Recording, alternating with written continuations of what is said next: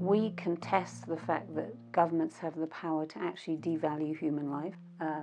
But once again, there is this sense that you actually have no governments, not at any level, have the authority to sanction the killing of innocent people, even if they want it. If you're requesting it, a government's duty is to protect us, even from ourselves. We have to, for sure, safeguard vulnerable people. Okay, and then we have to look at the details of what that means.